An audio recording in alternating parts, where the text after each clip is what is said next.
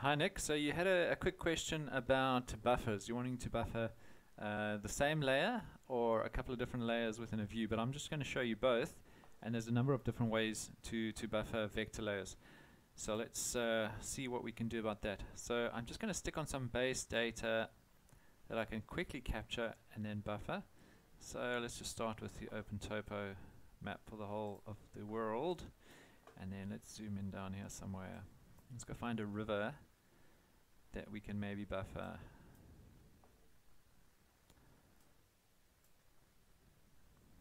Okay, so here's a little river. So I'm going to create a vector layer quickly, and you'll notice when we add something, a layer from Quick Map Services, the default projection is EPSG 3857, which is in meters. You can see it's in meters down here, and it is called Pseudo-Mercator. Now that's quite alright. We can leave it at that, but I'm just going to start off to show you a potential issue by just going back to WGS 84. Okay, so we've got a coordinate reference system here of EPSG 4326, which is Geographic coordinate reference system, and you can see now the coordinates are in decimal degrees. So let's say you were capturing using this projection. So let's just quickly go and create a new layer. And for this first example, I'll just create an arbitrary layer, and I'll just stick it on my desktop in a folder. I'll just call it buffers. Alright, so what should we call this? Let's call this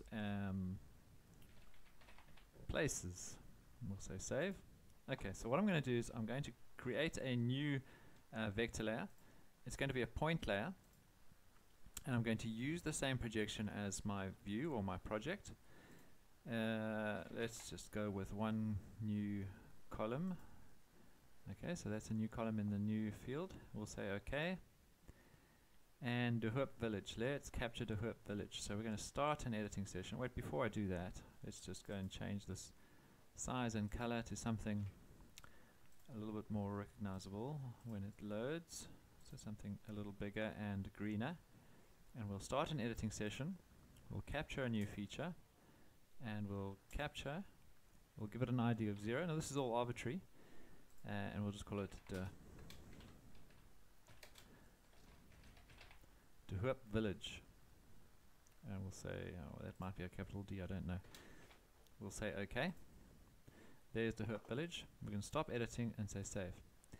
Now buffering something is easy enough, generally speaking. So you're wanting to buffer something by a number of different values. So I'm going to start off by just coming in a bit tighter to De Hoop Village. And let's say we wanted to put a buffer on this vector layer of maybe, let's go 3 kilometers. Okay, so 3 kilometers is 3,000 meters. So you may already be thinking that there's going to be an issue using these projections, and you would be right. But let's just start with showing you what happens. So I'm going to go buffer, and then I'll open the buffer. Okay, so I just searched for the buffer, and it's only got one vector layer, so it's telling me I can only buffer one thing. So I said 3,000 or 3 kilometers, so 3,000 meters. And you look, there's a potential error here. It's trying to tell me something. It's telling me that the coordinate reference system for this layer is in degrees. Okay, so effectively what we're telling it is we want to buffer by 3,000 degrees, which is crazy. That'll give us a massive buffer. So we needed to have this in meters, so some sort of projection in meters. Transverse Mercator meters. Okay, so let's just see what happens if we just go ahead and buffer this.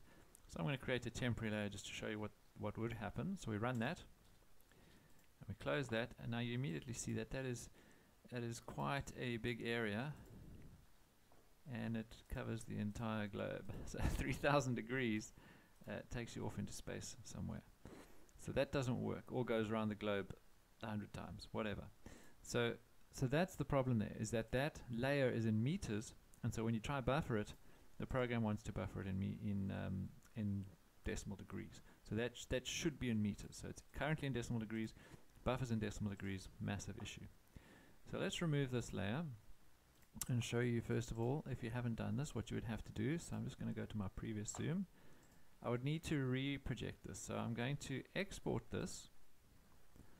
So I'll just use that same file format, the shapefile. I'll just call it places. And just so I know which layer is which, I'm going to call it TM for transverse Mercator. And I'm going to go LO21. So it's going to be transverse Mercator, WGS, or effectively should be WGS 84, and LO21. Now you don't have to name things like this, but this is just so that I know what the projection is going to be. So I'm going to say save. And now we need to choose that projection. So I'm going to go to my coordinate reference systems. I'm going to type in Hook. Okay, there we go, Hook. Scroll down here, and I wanted to choose 21, so I'm going to choose that one. So it's 2049, and you can see when you do choose the various LOs or longitudinal lines that effectively are your point of tangency or your point of contact, you'll see they move across South Africa. So we want to use 21 because that was closest to our area. See 20 down there. So we could have used 19, I guess, but let's use 21. We'll say OK, and then OK, and it should add a new layer to your project. And what I'll do is I'll just copy the style and paste it on there.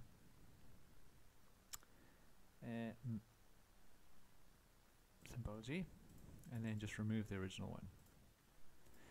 Now we're going to buffer again, buffer that same, well, buffer this layer, and this time choose 3000 and create a temporary layer again. We'll say run and close, and there we go. So now you'll see the buffer is quite a bit smaller because that is now 3000 meters, and we can measure it. Let's quickly change this layer styling slightly. Oops, not that one. We'll make this layer rendering, I'll make this 50% opaque. There we go, so now we can see it. And if we had to measure the distance, that should be 3000 meters from edge to center, so it's close. What we could do is when we buffer it is just add a number of vertices so that this isn't so segmented. The more vertices you add, the more even or round or smooth the edge would be. Okay, so that is how you would buffer something, quite simply using a value that you punch in. Now let's say we have a number of different features. Okay, so there's a feature. Let's capture another one.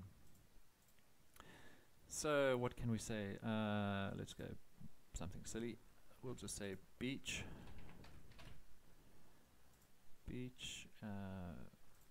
Something else there.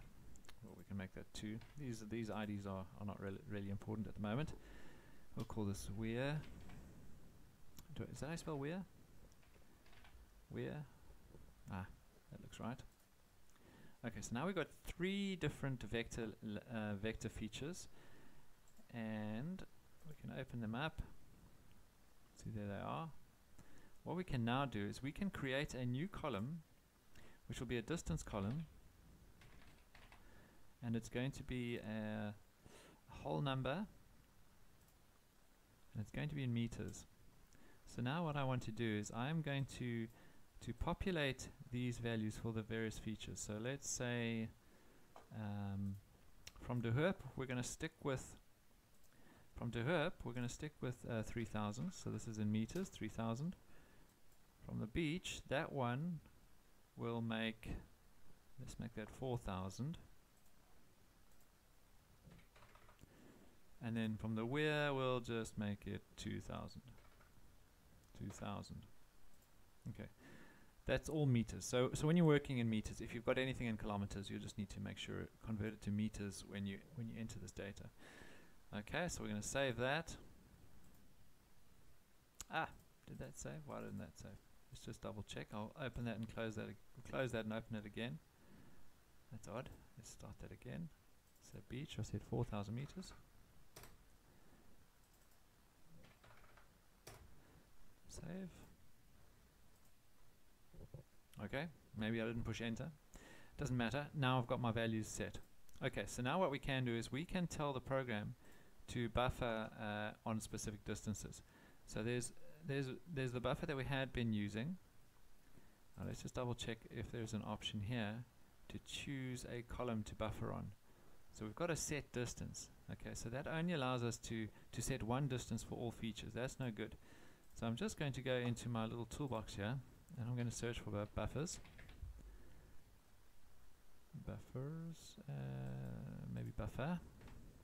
Okay, there's a whole bunch of different buffers, and there's one where you can use a variable distance. Here at the bottom here, you see this little Saga tool. So these Saga GIS applications or algorithms are used by QGIS as well. It's kind of integrated into the software. And we're going to use the one called variable distance buffer. We effectively were using a fixed distance where we're only allowed to enter one value. Now we're going to tell the program which, or the algorithm, which column to use as the distance column for the buffer. We're not going to scale it. Actually I'm not too sure what this is. Let's just leave that for now, see if that makes a difference. Arc vertex distance. Okay, so distance between vertices in degrees. I'm not sure why that's in degrees. Let's just leave it at 5. We can come back and change this and see what it does. And then we'll dissolve the buffers. Well, we'll create a temporary layer. Let's run that. And close. Oh, it's still running. Best let it do its thing.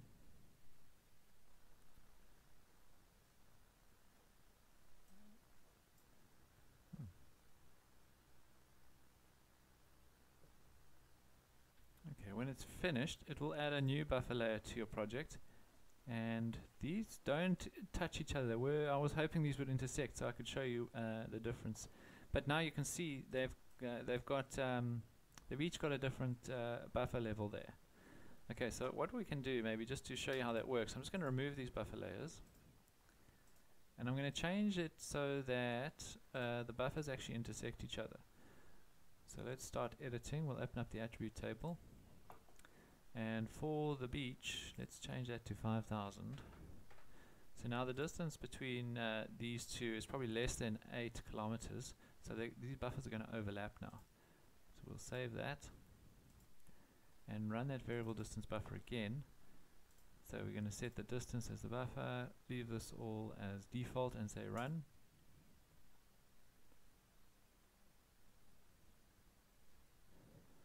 And when it's finished, we can close that.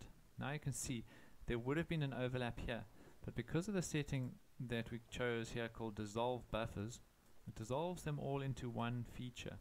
So now when you go back into the attribute table, you'll see there's only one feature. Okay, so now if we treat this all as one area, it's going to calculate the same area for everything. So what we can do is if we want to work out the area for that feature as well as this feature, we now need to split it. And there's a tool called, I think it's you're going to split multiparts into single parts. So or maybe just type in single here. Single multipart to single part. Okay, so we're gonna this feature is made up of multiple parts. We want them to each be single parts. So we are going to use the buffer and create a temporary layer again and close. Now if we open the single part layer that's just been added, there should be 2 values there, or 2 records for each. Okay, there we go. So we've got 2 records for each. So now if we wanted to calculate the areas, that's easy enough. Let's just go in and say, open the attribute table. We'll start editing. Make this a bit bigger so I can see what's going on. And I'm going to go straight in and use my field calculator. And I'm going to call this area HH for area in hectares. It's going to be a decimal number, precision of 1, let's say. And all I do now is I say $area, which will give me the area in meters, and then I just say divided by 10,000 will give us the area in hectares, and I'll say OK. Now we've got 2 values which have been added to this new column that I've created. And if we use the information tool and just clicked on those features, you'll be able to see that this area 1 is 1,254 hectares. This area is 10,478 hectares. So that is how you would buffer multiple things using different buffer distances. So you could either go in and do them singularly or use the variable buffer distance Saga tool. But in that instance, you do need to have a column, a column that has the actual distance that you're looking to buffer with.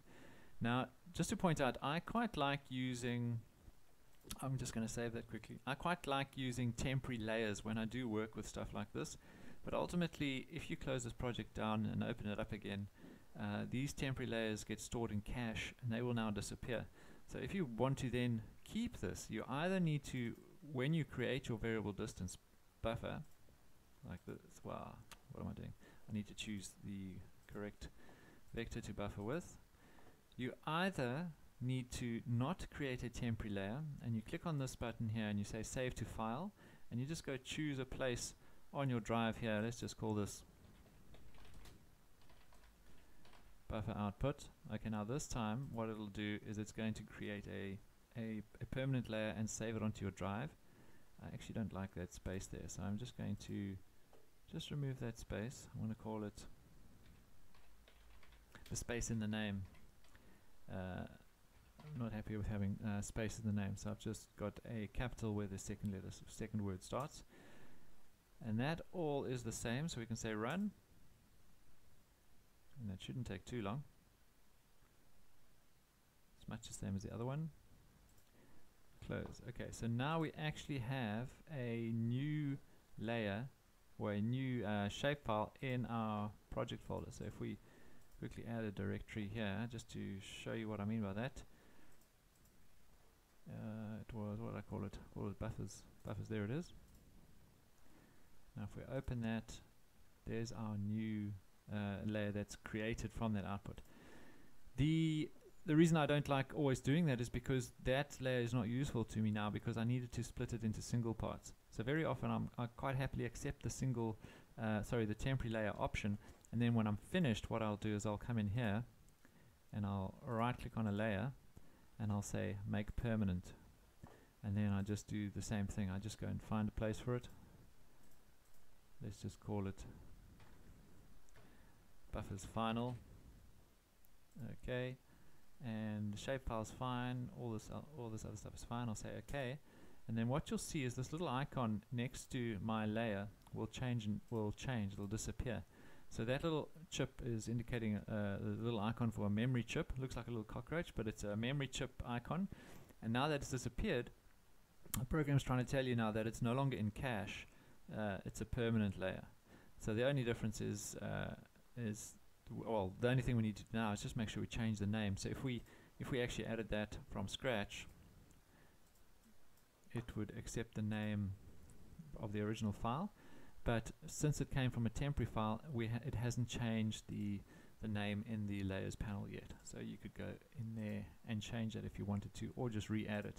It's up to you really. So you can change it there, or you can just right click and say rename and say buffer various, whatever. So yeah, does that answer your question? I just buffered points. That everything I showed you would apply for areas and lines as well. So polygons and lines, essentially it's the same idea. I just used points just for some simplicity. So let me know if that worked for you. Chat to you again soon. Cheers.